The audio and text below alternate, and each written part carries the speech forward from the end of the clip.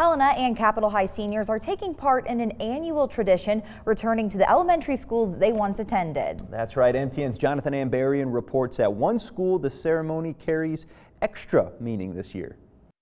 About 30 Capitol High School seniors walked through the halls of Jim Darcy Elementary School Tuesday, getting a final look at where their school careers began before they graduate. It was super cool to come back and see all the teachers and see where we all started.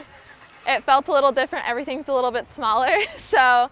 Cassie Briscoe and Emily Kidder are among hundreds of Helena High and Capitol seniors taking part in Grad Walks. It's a wonderful activity, one of the best days of the year to be able to watch the kids that went to their elementary school to get some pride and joy, but then watching kindergartners through fifth graders get to see what a graduate is.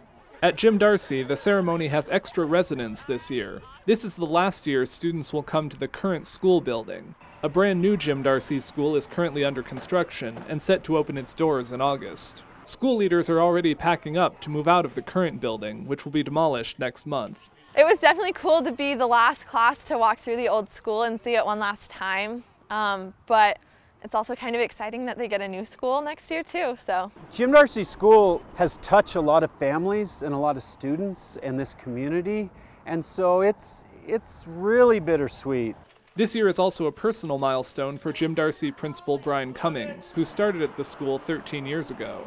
These graduating seniors were his first class of kindergartners. When you see them as big kids walking through the halls, it's really touching. Students say they hope the Grad Walks will be an inspiration for the kids in elementary school today. We just hope that they get this excited when they actually get to come back and graduate and do the walkthrough too. So.